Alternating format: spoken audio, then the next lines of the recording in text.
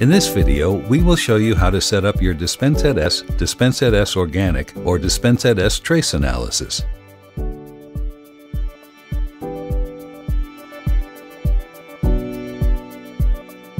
Your Dispensette S is supplied ready to go with all the items needed for operation.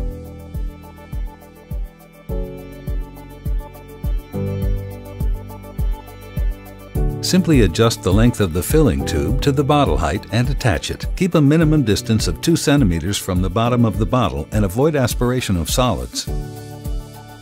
If your Dispensette S is equipped with a recirculation valve, please also install the recirculation tube with the opening pointing outward.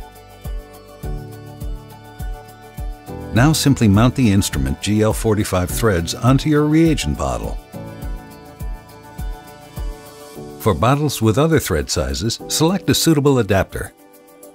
Before using the instrument for the first time, ensure it's rinsed carefully and discard the first few dispensed samples.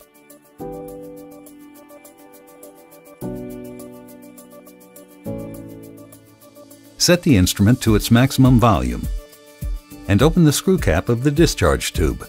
For priming, pull up the piston approximately 3 centimeters and push it down rapidly until the lower stop. Repeat this procedure 3 to 5 times until the discharge tube is bubble-free. A few small bubbles do not impair accuracy. The optional recirculation valve allows dispensing the liquid back into the bottle.